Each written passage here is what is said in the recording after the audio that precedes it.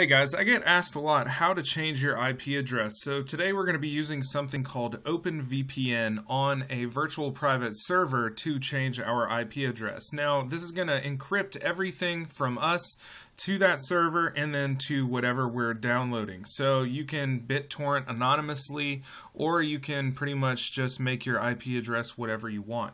So I've put everything step by step into this text file right here. I'm going to put it in the description, and since everything's pretty in-depth here, I'm going to run through it kind of quickly on the tutorial just to save time. So we're going to create a virtual private server on the service I use. It's called DigitalOcean, and they'll give you a terabyte of bandwidth for $5 a month. So you're going to go to your control panel, hit create, and we're going to create a new droplet. I'm just going to name this one Veep, and since it's our VPN, you know it's fitting. So the first one is the one I'm using here. It's a terabyte of transfer. It's more than enough for what we need.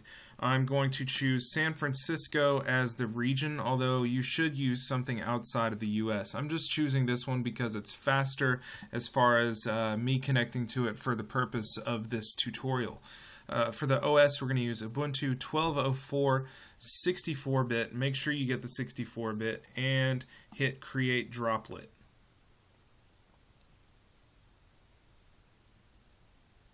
Once it starts creating your droplet, you can go hang around in your email and it's going to pop up. Mine already has, and it's going to show you the username and the SSH URL and the password for logging into your new computer.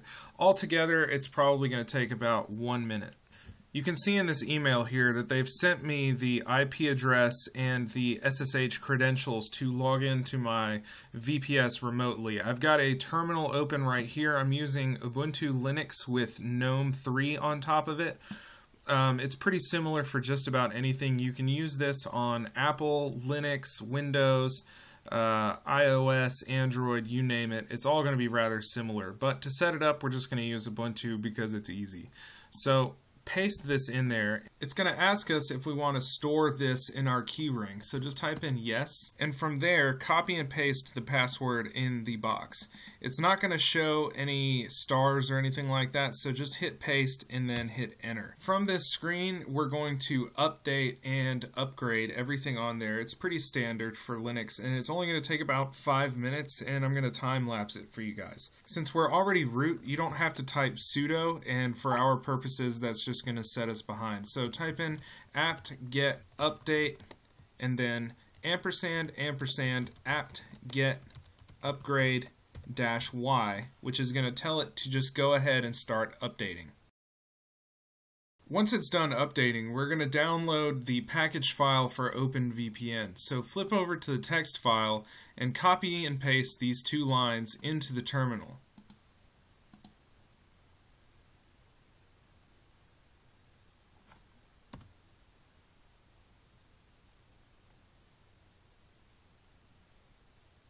Once you start installing the OpenVPN file, it's going to show you a URL, but before you go to the URL, you need to go ahead and set the password for the OpenVPN user.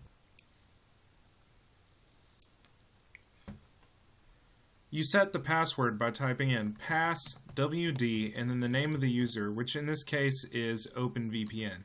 Hit enter, and then type in your password. Make it something complex with letters, numbers, and symbols, but make sure that it's something that you can remember.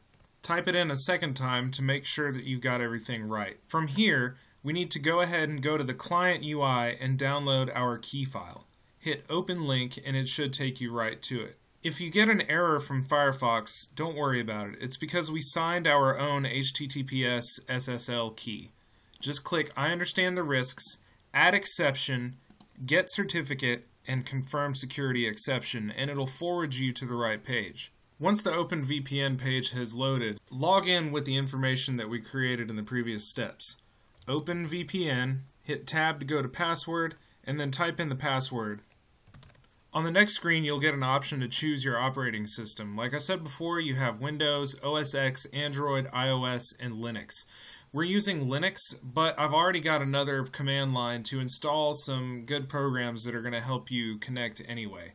So click on Yourself User Locked Profile, which creates a profile key just for this account. It's a very small file, so it shouldn't take long to download.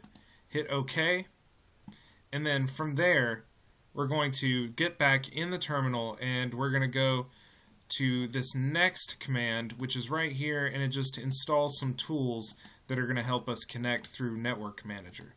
Hit paste, put the -y on the end, and then hit enter. I just made a mistake here. Actually, you're supposed to install these tools on your own computer, not on the VPS. So open up a new tab, make the text bigger so that your viewers can see what you're doing, and then type in sudo and paste. Next, we're going to hit our password, and then from there, we're going to make sure that all these tools are installed. What this does is this makes this little network manager applet right here that shows the wireless networks. It's going to add a little VPN button to it, which is going to be really handy in connecting to your VPN. Once we've installed all these tools on our local computer, not the remote computer, we're going to type mkdir to add a directory, and we're going to call it OpenVPN. From there, type cd OpenVPN and ls to see that it's just a open directory with nothing in it.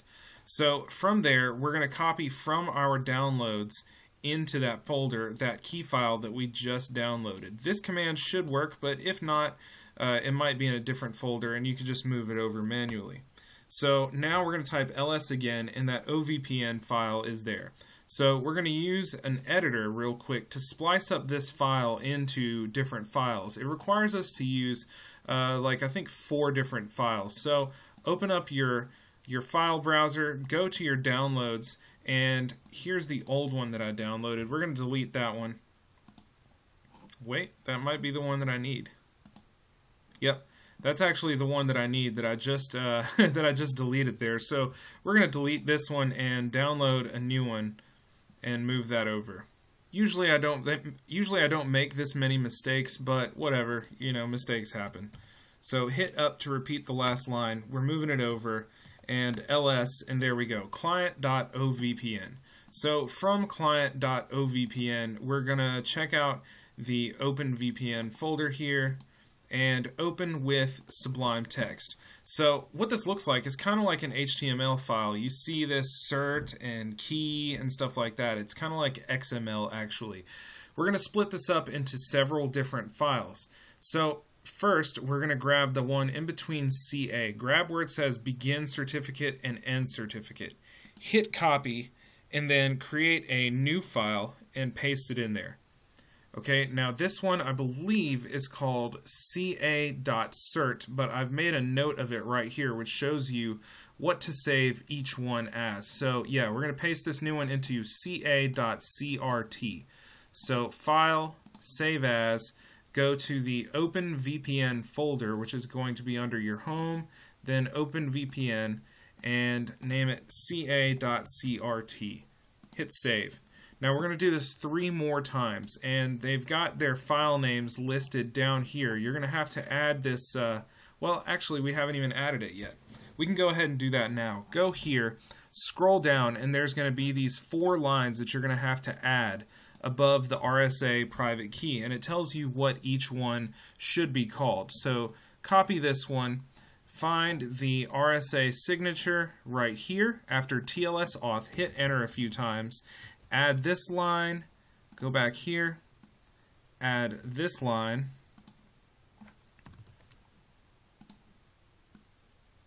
this one,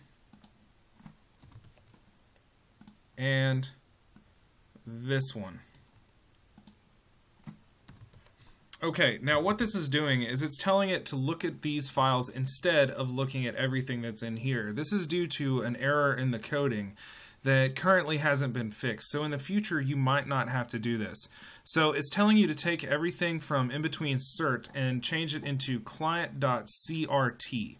So copy this, repeat what we just did, and then save it as client.crt. Save, go back to client OVPN, then we're going to get the key. I believe this one is called client.key. Yep, paste, save as client.key, save. Go back to the client OVPN. The next one we're going to do is TLS auth. This one, you can grab this little bit up here. It's commented. It doesn't really matter, so it's not going to see it anyway. But we're just going to copy this part. And I think this one is going to be called TA dot something. Yeah, TA dot key. So save this one as TA dot key. So now you should have a few files in your OpenVPN folder. Whoops, I've saved a few of them to the wrong location. So we can go to James and OpenVPN, put it in the shortcuts, save it as ta.key. Let's see which ones we don't have. ca.cert, client.cert, ta.key. We need to save client.key there. Whoops.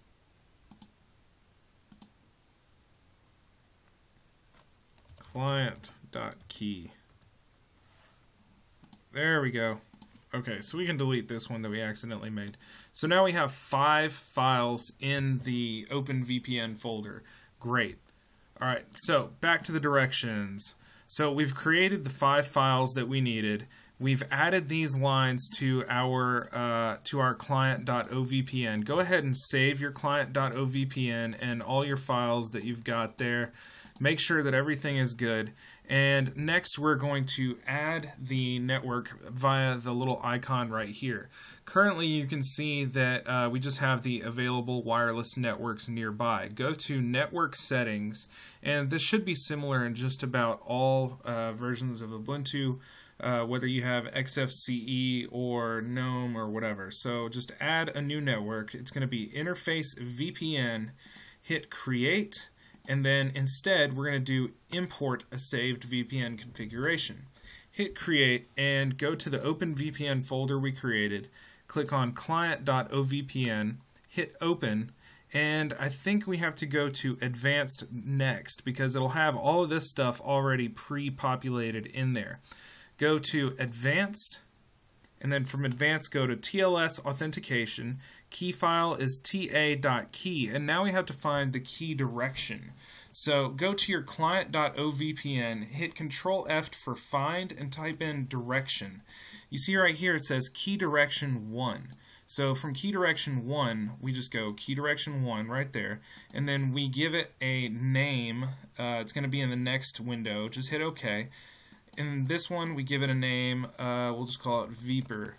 And so what this is going to do is it's going to allow us to start this whenever we like. So the save button right there isn't showing, so it looks like I didn't do something. Let's go check at our script right here. The one thing that we forgot is our username and password for the VPN. So username is OpenVPN. Your password is the one that we defined earlier. And now it should allow us to save. Sorry about that. Hit save, and now you're going to see Viper VPN or whatever you named it. Go ahead and turn it on, and it's going to stay not connected. We have to manually enable it right here. You'll notice that the little icon turns into a lock right here whenever you're connected to the VPN. We can see that our IP address changes whenever we turn this on and off. So let's turn it off. So now that it's off, it's returned to the little wireless icon. Minimize this, and we're going to go to a web page called whatismyip.org, and it's going to tell you what your public-facing IP is. You can see that it's just a regular old AT&T IP address. We can turn on our VPN. Wait for this little lock right here to turn into a lock with a pipe coming out of the bottom. It only takes about 5 seconds. Hit Control F5 and you'll notice that our IP address changes to the IP address of that server in San Francisco. So we've effectively created our VPN. All your traffic through your computer is going to be encrypted and go straight to your VPN and then out again. So you can use this for a lot of different things, whether it be torrenting anonymously, let's see, you can get around Netflix from Canada like this. You can also keep Comcast from throttling your traffic in different ways. So I hope you guys enjoyed this. Share, like, and subscribe if you like it. Be sure to tell your friends. And in the next video, we're going to be revisiting this little series that we like to call Fading Away, How to Become Anonymous. So anyway, guys, y'all take it easy. Keep it sleazy. I'll see y'all next time. Bye.